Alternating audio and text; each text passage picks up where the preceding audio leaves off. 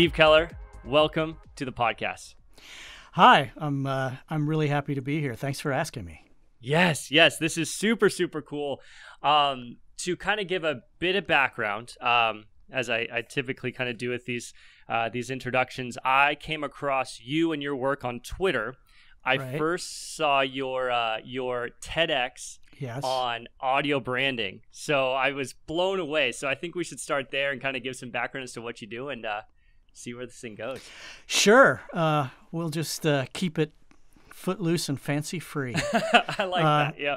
And I'll give you just a little bit of my sonic journey, if you will, because I always like having that context when I'm, chatting with other folks, where they've come from and how they got there. So just to give you a little bit of background, there are three big passions that I had in life as far as my interests in my career. So one of those is psychology. That's actually what I studied at university. Graduated with a degree in psychology. I was always fascinated by human behavior, how we perceive the world and interact with it and with each other.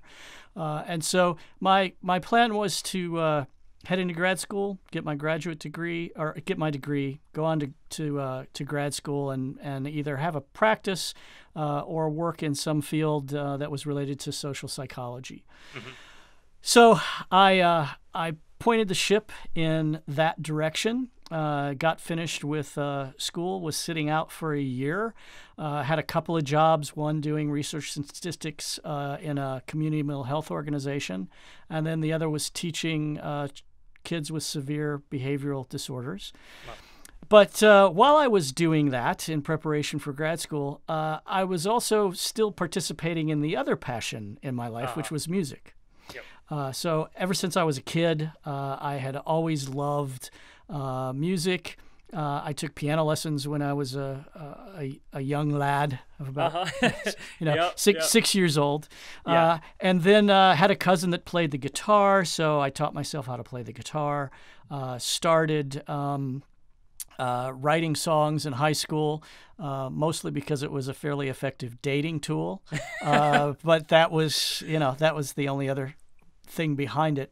But I'd never considered it as a career. So here I am doing these two jobs, getting ready to go to grad school, and just playing in some coffee houses and writing situations in the meantime.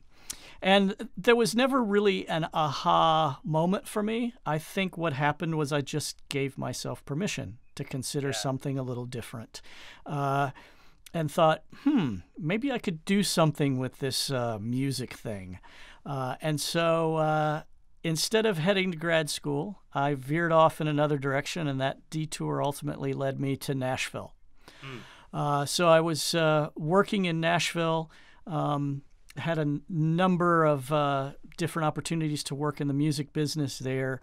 My big break, believe it or not, was doing dance remixes of country songs. Oh my gosh. So that's so cool. Yeah. So for dance clubs, there's this phenomenon that started happening in the early 90s where these clubs, people were coming in, they were doing all these line dances. DJs were starting to play the cuts that were serviced them from the label, but they didn't really always work well. Mm-hmm. And I just happened to be in the right place at the right time. I was a guy that knew how to strip a vocal off of a master and do a dance mix around it. And so I was one of two guys in Nashville that made a career for a few years out of doing these remixes. Oh, that's so cool. So, and that led to some other things, including, working on albums and also composing music for advertising. Mm-hmm.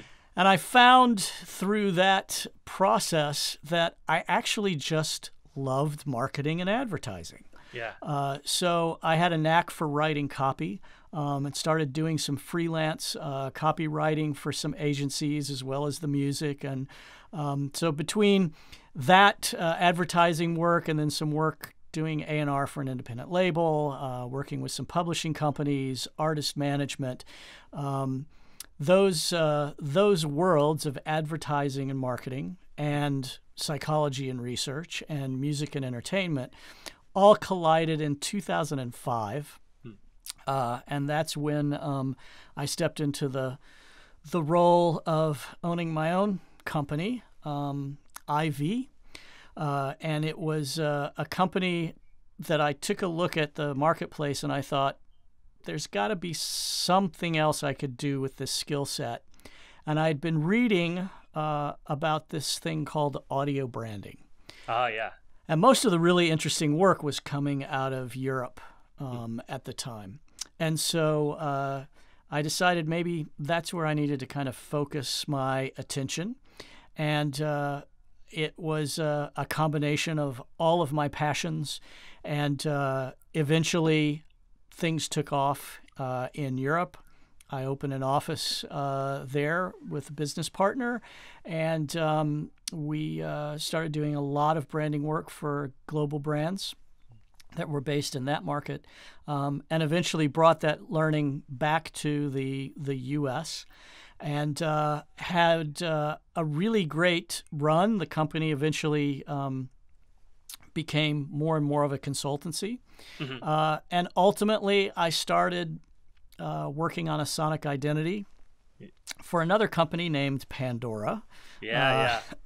And it was through that engagement and the fact that I had kind of been working with Pandora, meeting a lot of the folks at Pandora for about a year and a half in a few other related pieces of work.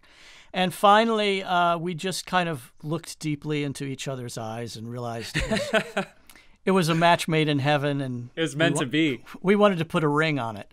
So, so Pandora hired me, and as a result of that, I've been, closing down my own company, basically at Pandora, doing everything that I did at IV, but doing it on steroids with a much larger team. And my official title here is Sonic Strategy Director. Oh, that's so cool. So that's a long and sordid story, but it does kind of give you a background and help you understand all the different dots through my life that have really connected and brought me to this particular place. Yeah, I love that. I mean, I just love kind of getting that that story from the start, especially when you mentioned that you had this passion for music and psychology, but you took a little bit of a chance and said, you know what? Let's see where this thing with music can go. And I think it's been a bit of a common theme on this podcast where people will, because there's no straight path in music. You know, I mean, Right. Music is there. You got to kind of forge it yourself in whatever direction that might be. And I just love seeing that you had this passion behind it. And then that's really created this such an interesting path, and man, what a cool position to be in now, where you're able to have this influence at such a household name of Pandora, and have this ability to really do something that you have this deep passion. I think it's so cool.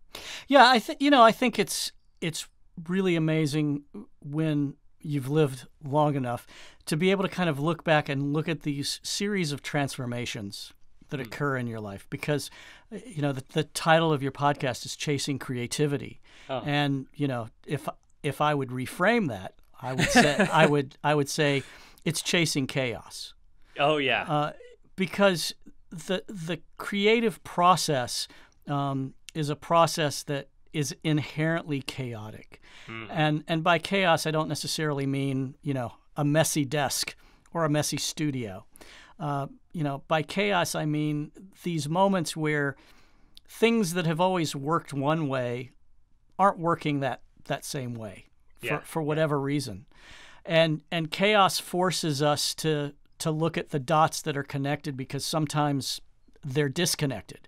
It was Picasso who said that, I'm paraphrasing, but that, every act of creation actually begins with an act of destruction.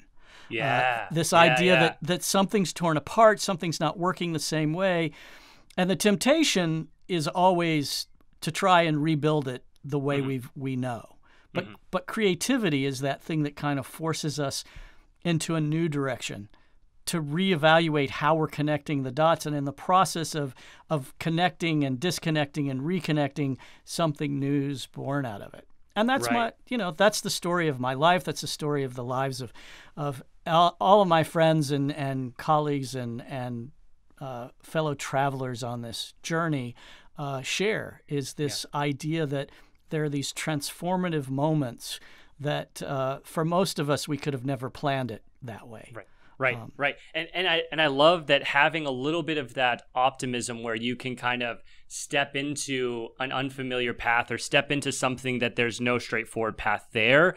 And the outcome to get to that kind of chaotic state, as you mentioned, you have to take something that's a little bit off the beaten path. You have to look at things in a kind of a different, from a different perspective. And that's what I think leads to these such, interesting paths and interesting stories and interesting careers. I mean, that's where the fun is. Yeah. And I think what that process has taught me is, when we enter those periods of chaos, there's a lot of fear around it. And as many transformations as I've had in my life and know enough to know now that I can trust the process, entering those moments of chaos is no less scary and no less fearful. But I think what we learn is that, we don't have to respond to that fear by either fighting it, pushing against it and saying, okay, I'm not going to change. And neither do we have to, run away from it. I think what I've learned is sometimes we just need to take a deep breath and give chaos a little room to do what it's going to do. And we see the path on the other side of it. So anyway, that's enough of philosophy. Well, that's for another podcast. No. This podcast has become as much talking about music and creativity, just as much that piece as the path behind it. And it always ends up being that it's this philosophy, as you mentioned, where you kind of have to step into the unknown a bit and just see what the heck happens. And in my experience so far, taking those little steps to something unknown makes for the most fulfilling rewards. If something comes out of it and you just get a little feedback from someone, oh, that's really cool, that makes all the difference, for me. And I think that's echoed a lot, with yourself and other guests. So I just love that. I think that's so cool. But yeah, so you've had just, and kind of touching into what I drew from the conversation on TEDx, or your talk on TEDx, that you kind of tuned into something that I think a lot of people aren't tuning into right away. When you're talking about this influence of audio associated with a brand, or that example when they changed the music when people were buying wine, I'll let you jump in and kind of speak to that. You kind of saw something that maybe a lot of people didn't even realize was happening.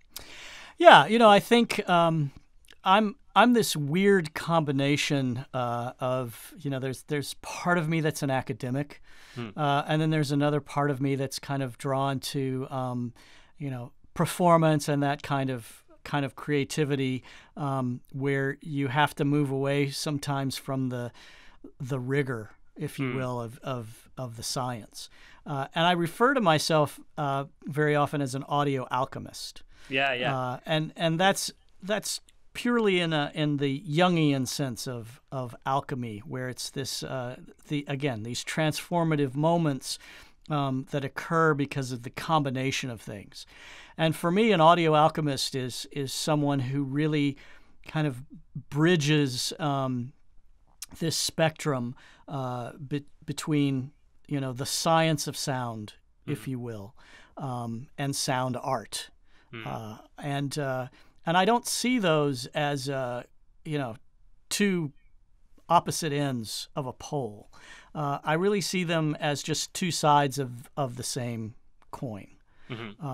So, for me, the interesting arc of my career has kind of pulled me back into academics. And as you referenced the TED Talk, one of the things that I was finding more and more interesting was, understanding the psychology around the way that music and sound has an impact on shaping our perception and our behavior.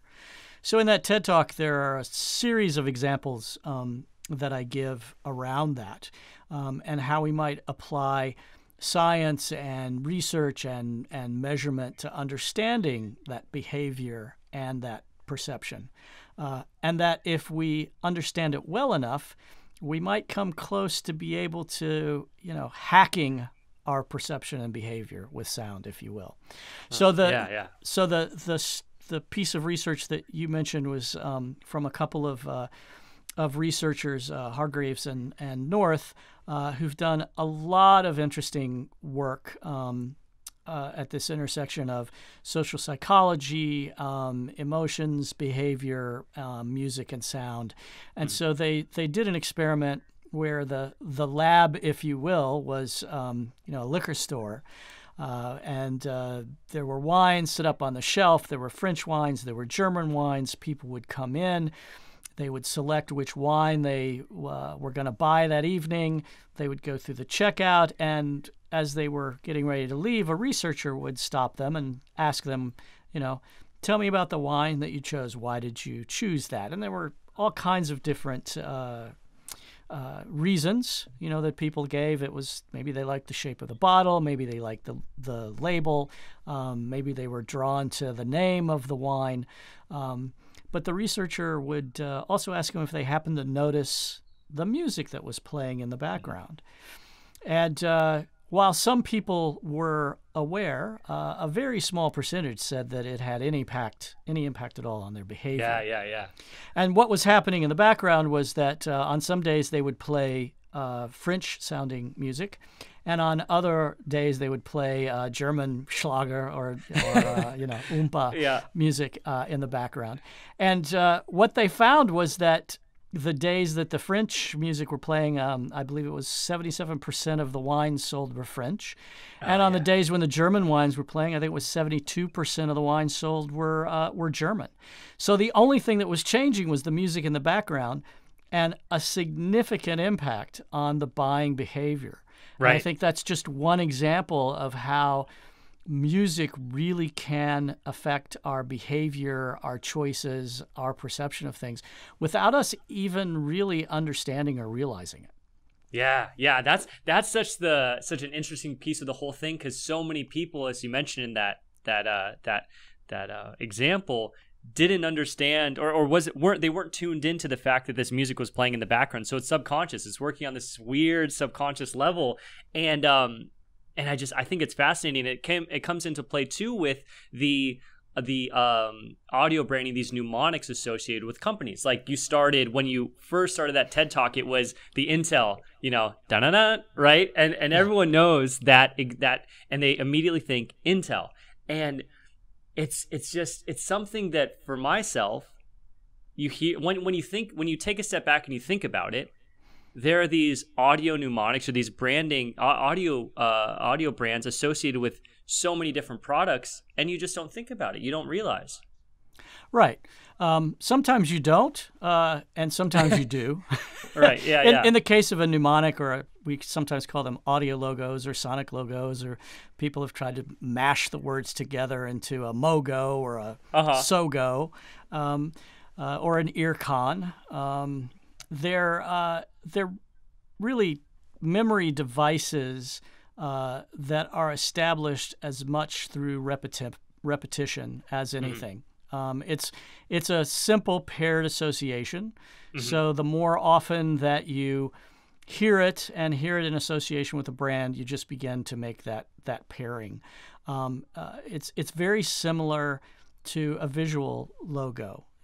Most brands have clearly defined brand marks and brand color, and they're very consistent in the application because they know if you see it consistently in a number of different use cases, you'll start remembering it. It's the same way with an audio logo. So an audio logo is to your ear what a sonic logo is to your eye.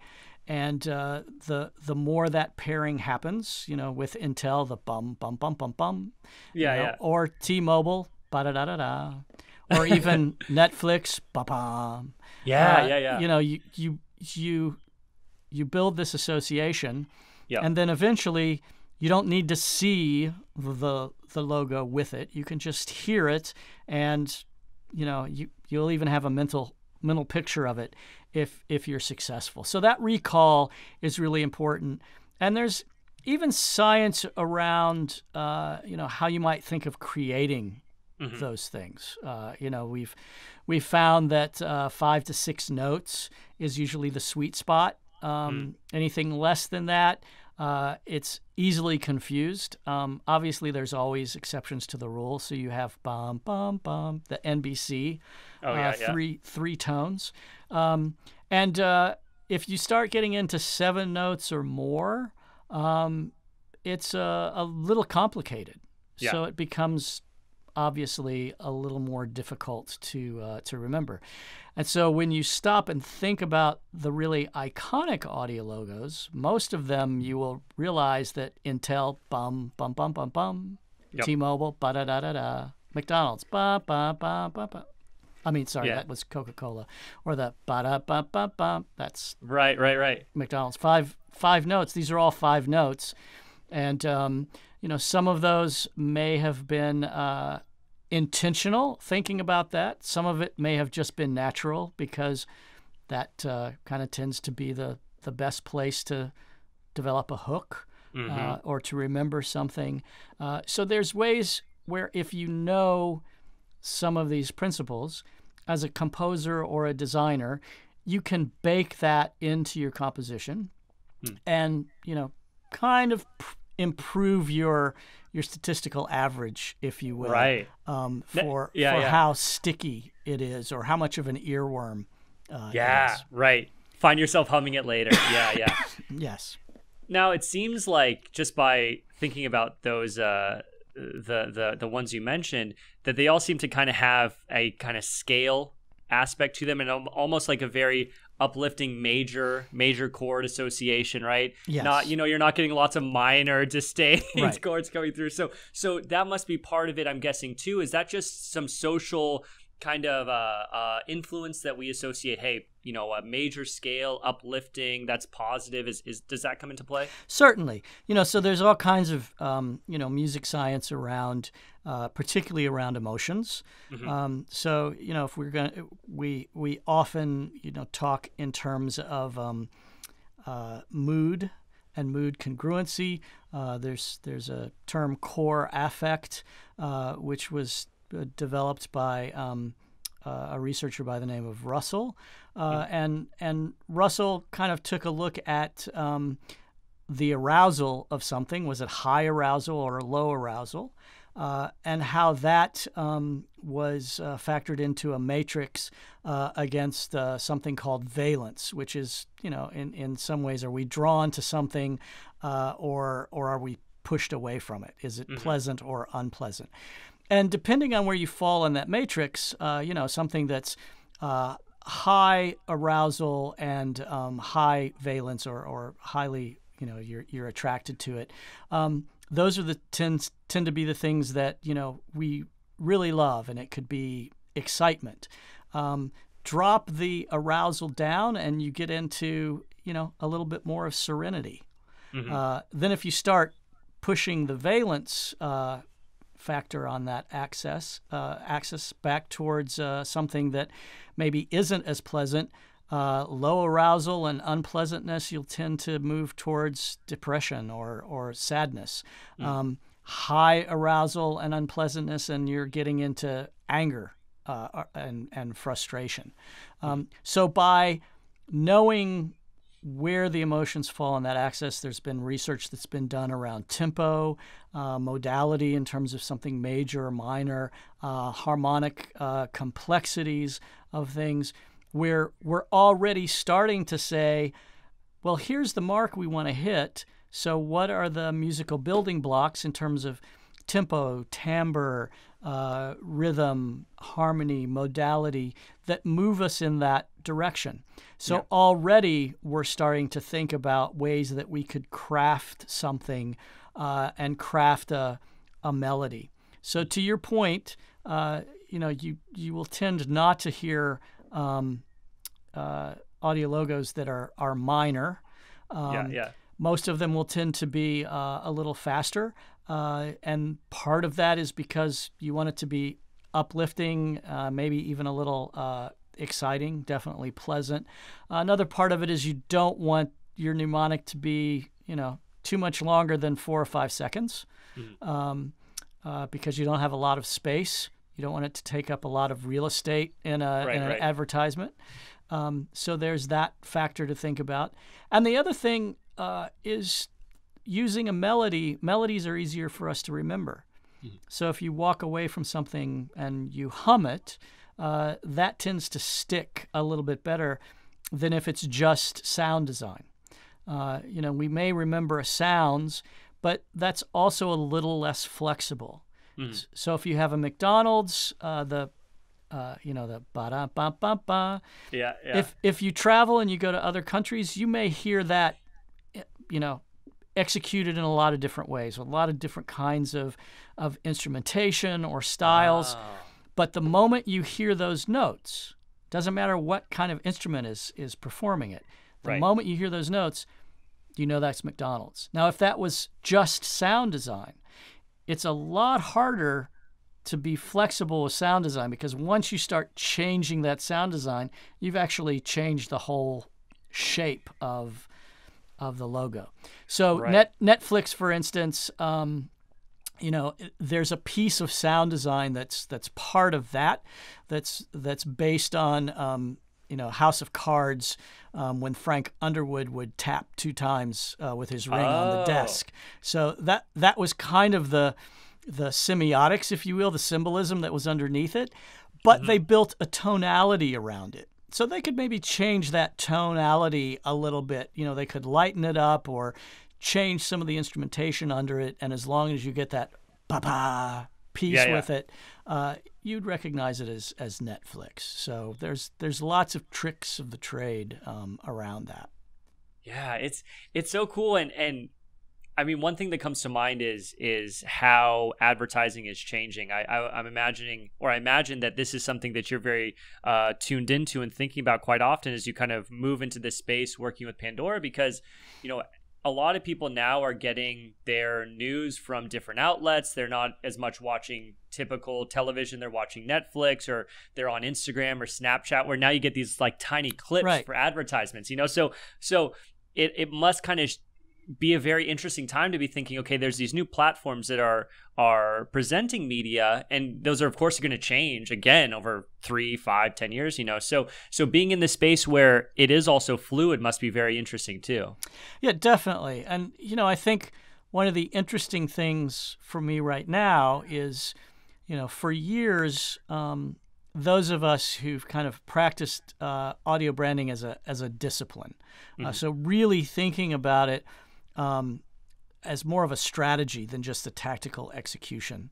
We've been saying for quite a while, what happens if you ever move into a world where there's not visuals, where people can't see these visual marks, or there's no text, so people can't read the name of the brand? How is your brand going to stand out?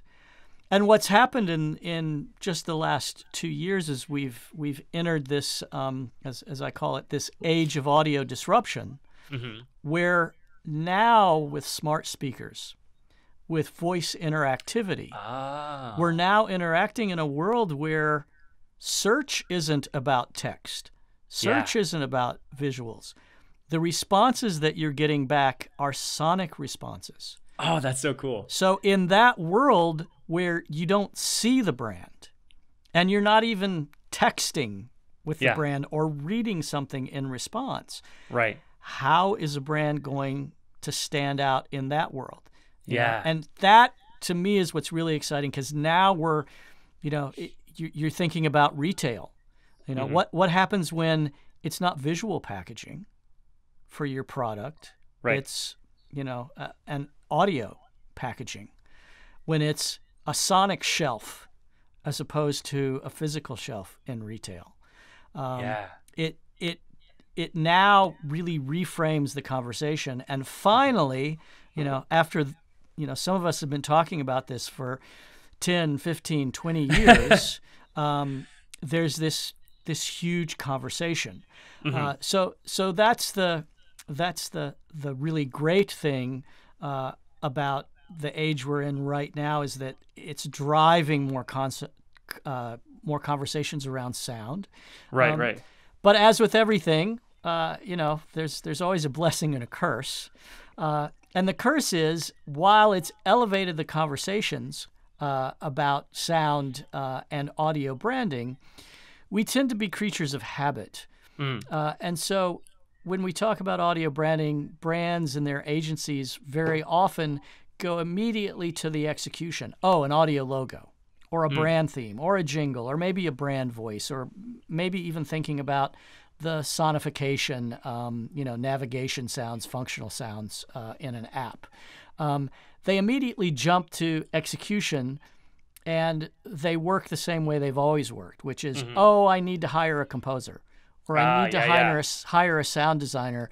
Let's jump right into creating something, and we'll, do a series of demos, and then we'll sit around a table and decide which one we like, and that's the one we're going to use. Right. Instead of taking a step back and saying, no, we need to think about this strategically.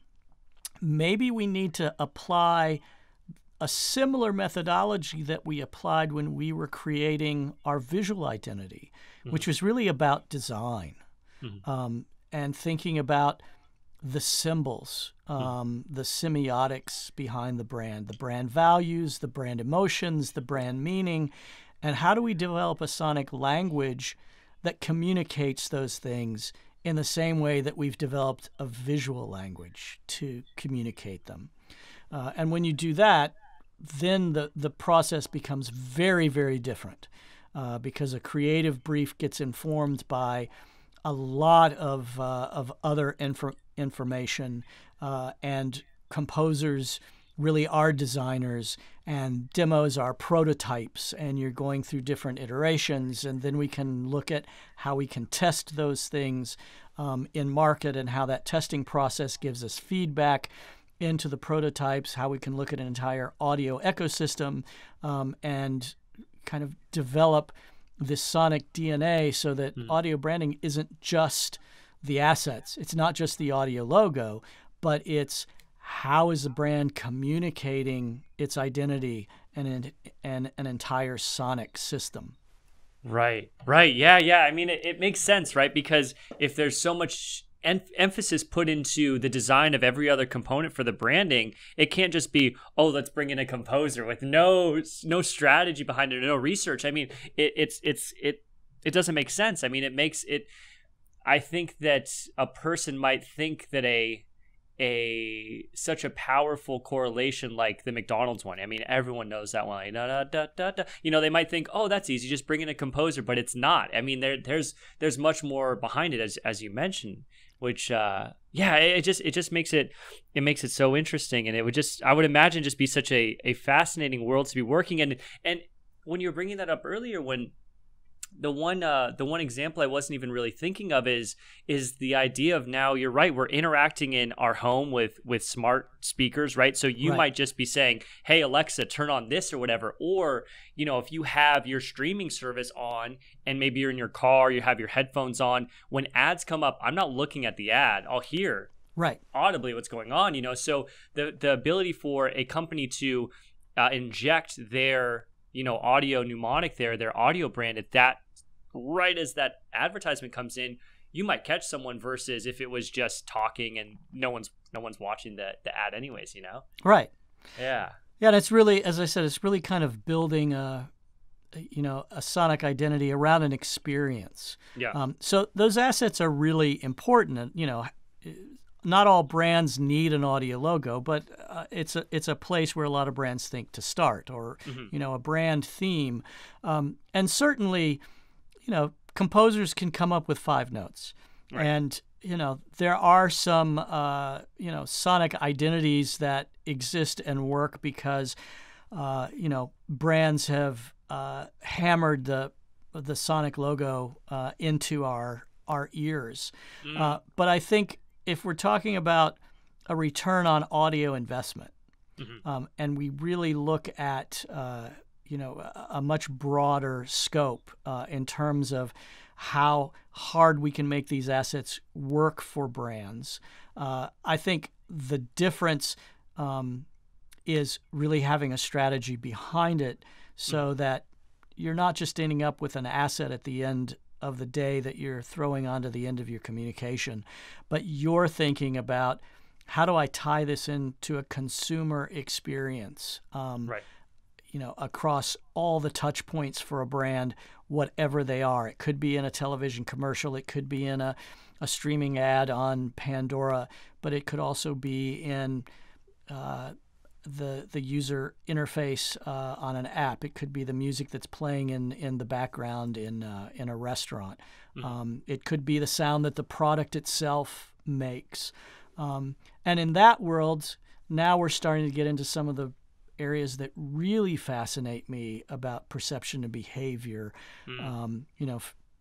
Particularly work I've done in cross-modalism, where we're kind of looking at the way our senses all work together. And I've been fortunate enough to spend time with Charles Spence, who's the head of the Cross-Modal Research Laboratory in Oxford. And Charles and I have become friends as well as research collaborators. But, Charles has spent his life looking at the way our senses are connected. And one of the pieces of work that he's done that's been really fascinating to me is sound and taste.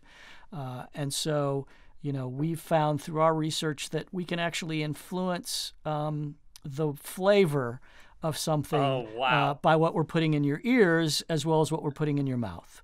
We can play with sweetness and bitterness and saltiness and spiciness. When you begin to understand that kind of power in sound, then you start realizing, that music that a restaurant's playing in the background, they may not realize it, but it could actually be having an impact on not just what you order, but how it tastes. I was going to say that because I was thinking the beer. Okay, so if I go out on a Friday night with my girlfriend, right? We've gotten through the work week. We go to a sports bar. I swear the beer tastes better there than if I'm just having a beer at home on a Tuesday. And it's the ambience, it's the music playing, it's all these different sounds, it's all these different senses that you're picking up on. And it's so funny because as you mentioned that's the one I went to is like when you're at that restaurant, things taste. Yeah. Charles uses the example, which I think this is really clever because we've all had this experience. But he talks about you've gone on holiday. He's from England, so holidays could be the south of France. It's a little closer. So you're in the south of France, and you're near the beach, and you order that bottle of rosé and you pop the top, and it's just the most delicious thing that you've ever tasted. So you get a whole case, you take it back home to your friends, and you invite them to dinner, and you say, I can't wait for you guys to taste this. This is the best rosé that you're ever going to have. And then you pour it in the glass and you taste it, and you're like, that's not as good as I remember. Because France isn't there to go along with the rosé. And that's the way experiences work for us. And so there's this whole power of sound beyond just how we use it in advertising and marketing, that has a whole other layer of perhaps meaning and purpose. And when I think particularly of healthcare and healthcare brands and the potential for sound in a healthcare environment, we were just talking about taste. What if you're a diabetic patient and we've got to cut sweets out? Well, what if we could give you a soundtrack that might put some of that sweetness back in? Or alarm fatigue. What are some sonic interventions, if you will, into alarms where perhaps we could help caregivers still get the information they need, but we can reduce the anxiety of patients and their families. Ways that sound has been shown to, improve outcomes in terms of people who, in their perioperative care. Or people in chronic treatment, and how we can use music and sound to increase patient satisfaction. And that actually improves health from a research perspective. So there's so many rabbit holes that we can go down here. We started with an audio logo, and now we've kind of moved into the ways that sound can still have a brand association, but could really impact the lives of a brand's consumers or target audience in really positive or negative ways, depending on whether or not they're thinking about it. Yeah, it's just it's funny I just think that is so fascinating to me, and it's something I hadn't thought a lot about, and the first thing that comes to my mind is thinking about like this influence of the location having this effect on perception. I mean, it makes sense, but then you think about for music producers who are a lot of them are listening to this podcast, the people that get to have their music played at a live event, they have a leg up now, even if it's not another DJ will play their song. Now someone's going to leave that event and be like, oh, this DJ is the best. And, and then everyone who's just at home doing their own, bedroom producing, they're still kind of trying to get started out, all these different things, they have a step they have to make, it's funny to think about those things. And it's this awesome world of something that I personally had not looked into. It's not something I would think about very often. It's like you hear the audio logo and you just take it for what it is. You're like, oh yeah, that's cool, and it sticks in your mind, but you don't realize the true influence of sound associated with a brand, or just in these other examples, as you mentioned too, how the way you can change certain things can really have an impact on a brand or someone's life. I mean, when we're talking about like the healthcare industry, it's really It's really, really fascinating. I mean, it's so one thing, I mean, there's a couple things I want to make sure I ask, because I know one thing I want to say is thank you for doing this, because I know you're super busy and making this all work out. It's just been super cool.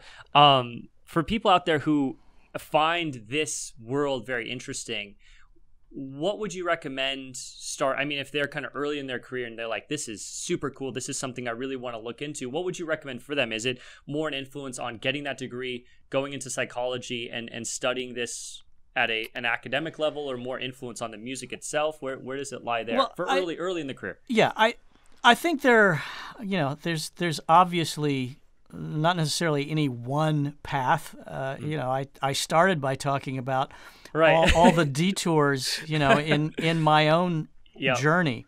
So, I think the message there is that journeys are not always linear.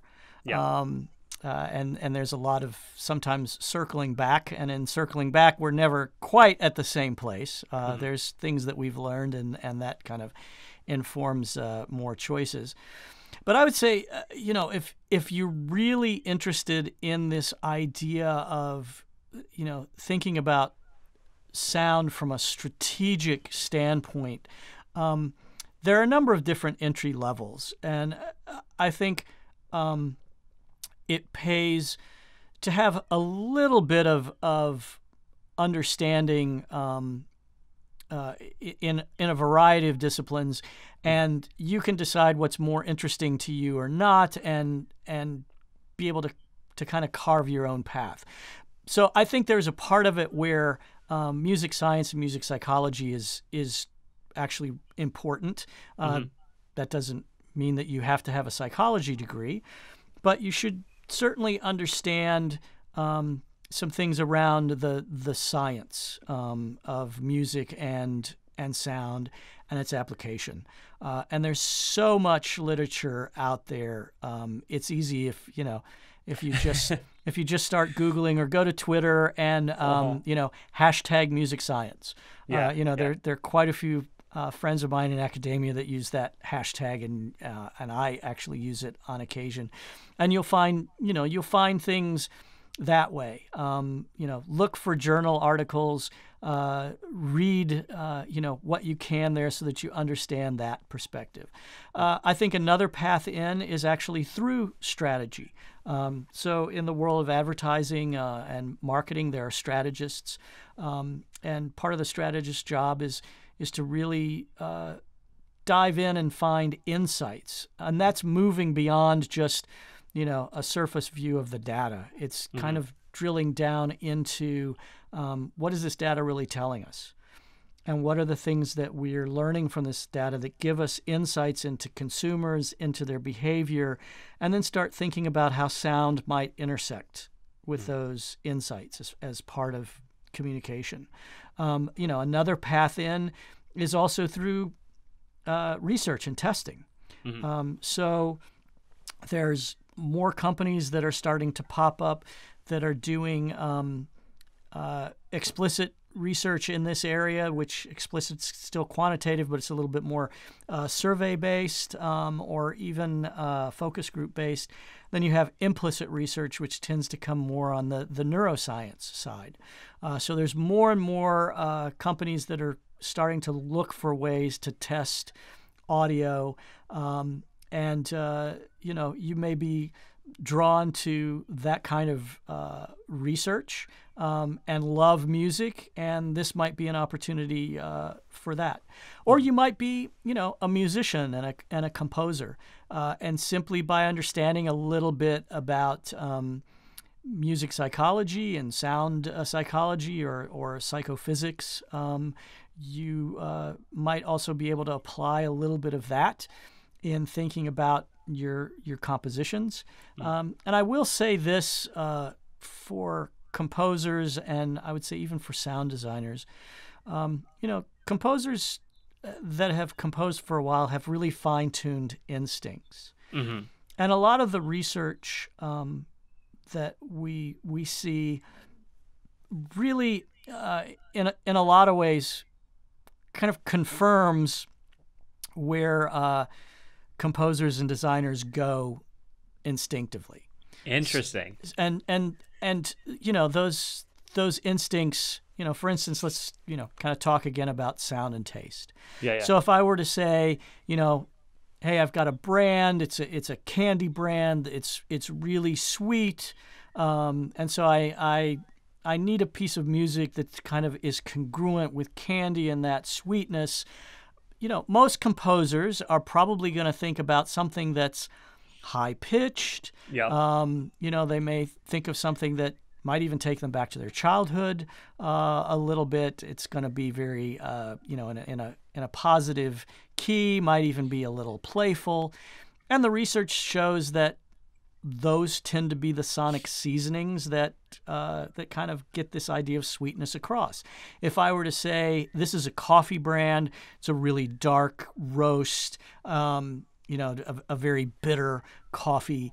Most composers would think things in a lower register. They might go towards lower strings, cellos, bass. They might put some, a little bit of grit into it, and might even move towards a minor modality. And the research has shown us those are the sonic seasonings that kind of relate to those taste profiles.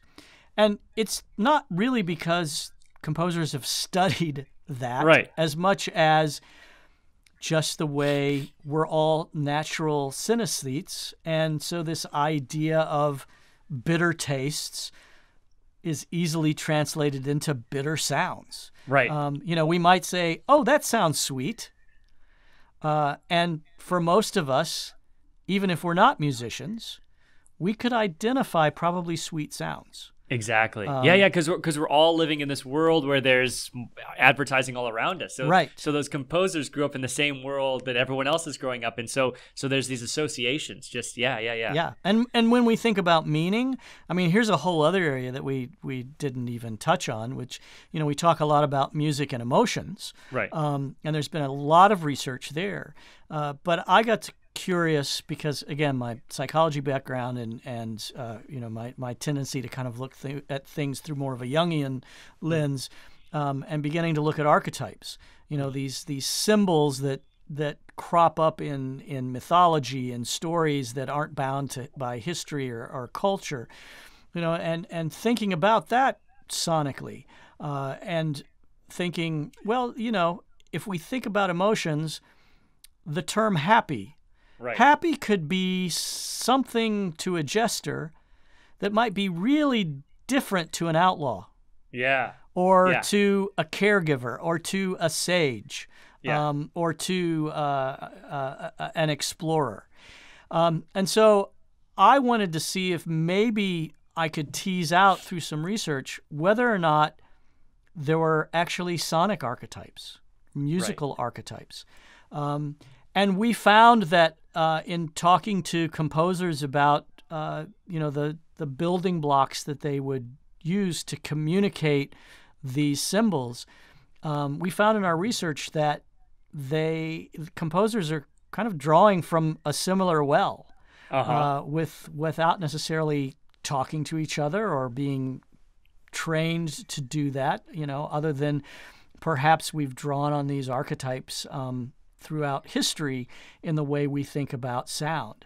And so what we found was that we could actually have an algorithm listening to music and identifying these pieces of semiotics, making choices, and then people listening would actually be in some ways decoding these semiotics. And so if you start thinking about the implications of that we could actually change a narrative, and we've demonstrated this through the research too, that by simply changing the archetypal narrative of a piece of music under a visual, we can change the entire storyline. Yeah. Simply by changing the music. You're seeing the exact same thing. Right. But the story is now interpreted differently because of what you're hearing. So again, we could talk for hours. And don't. You talked earlier about thanking me for the opportunity. I thank you for the opportunity to just I love talking about the power of sound, and this is just another opportunity to do that. And so hopefully your listeners will hear something. Maybe they'll think about something differently from a career standpoint, or at the very least, I hope they walk away from this podcast and this video, walk out into the world, and now their ears are tuned a little bit differently. Not just when they're listening to commercials, but maybe when they're in a restaurant, or maybe in a healthcare setting, or maybe in a park, or maybe in a department store, and they'll be sensitized to the sounds around them and be a little bit more aware of how it might be impacting their perception and behavior. Yeah. I love that. And seriously, one thing I say at the end of these, and I think this one would just stand on its own, is if you want to ever just do this again, I mean, I feel like you and I could just go for hours and hours, and all this is, we just started opening up new topics, and we're like, wait, because it's just, there's so much interesting material to dig into, and I thank you for doing this, and I think this is going to stand as one of those episodes that people are going to love. And if you ever want to just come back in 6 months, a year, whatnot, and talk about how things have changed and how things have progressed, or just go down a totally different rabbit hole, I am absolutely in. Well, you know where to find me, and being at Pandora, because I'm surrounded by incredibly smart, intelligent people, and I always love being the dumbest guy in the room. Because that's the time when I'm challenged and I learn, and we're already kind of exploring some new things around music and sound and personality types, and as we get into voice, that's something we didn't even really touch on. But what happens when we start thinking about the voice that we hear, and the inflection and cultural distinctions behind that, and the impact of even those choices on our perception of the brand and each other and the world, and our receptiveness to messages. So yes, anytime, where to find me. Awesome. Yeah. And that's one thing I do want to let people know. Best place to follow you would be Twitter, right? Yes. Yeah. Yes. What's the handle one more time, just so people can... It's Audio Alchemist _. Don't forget the underscore at the very, very end. So at Audio Alchemist _. You'll find me, and look for me there. Perfect. And big shout out to Pandora. Okay. Well, thanks a lot for the time being able to do this. I loved it.